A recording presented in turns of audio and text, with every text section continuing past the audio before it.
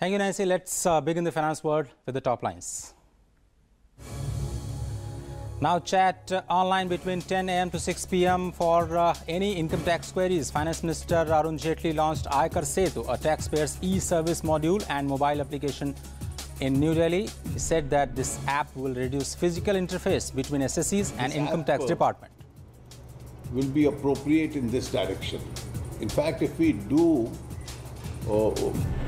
both for direct and indirect taxes, we must always get some external audit done as to how much of the interface this has reduced and where are the other areas where we can probably try and reduce this interface.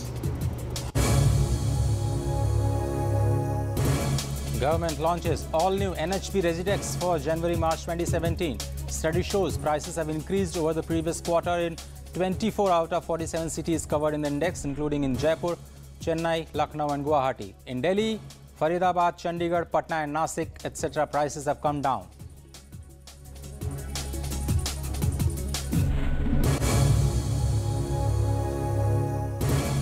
And India's biggest stock exchange hit by an unexplained technical glitch that halted trading for 3 hours on NSE. The first time National Stock Exchange has suffered such an outage.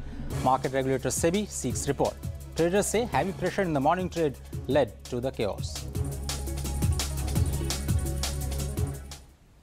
And in stock market on the Monday session rose to a record high led by the broad-based buying interest amid the strong global cues. Gains in the yesterday's session were led by IT shares. The IT index on the BSE rose nearly 3% on the back of strong gain in IT heavyweights like TCS, Infosys and Wipro.